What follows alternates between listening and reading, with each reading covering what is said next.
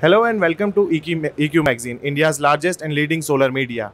Today joining us is Mr. Naushad Saifi, he is Senior Director of Sales India from Jinko Solar. Welcome, sir. Thank you. Sir, first of all, I would like to know how is the year 2022 for Jinko Solar?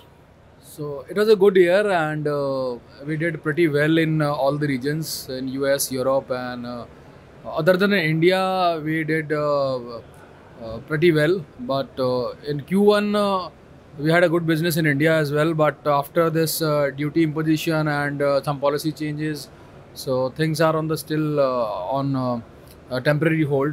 So we are expecting some changes now and some government support to the developers so that it will going to come up again. Okay. My next question is, sir, what are the current price trends and right now and for the next year? See, actually, prices this year are all-time high level because of the polysilicon shortage.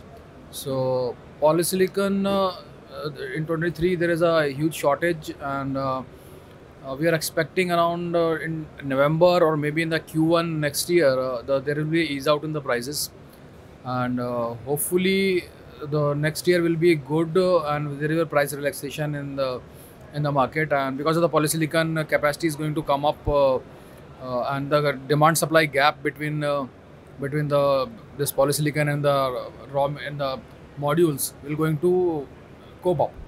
So then the price will be relaxed, so market will going to again come up, and the economics of the projects will again be in the lines. All right, sir. Sir, in the last, I would like to ask how's the business in India for Jinko is going, how you are exploring.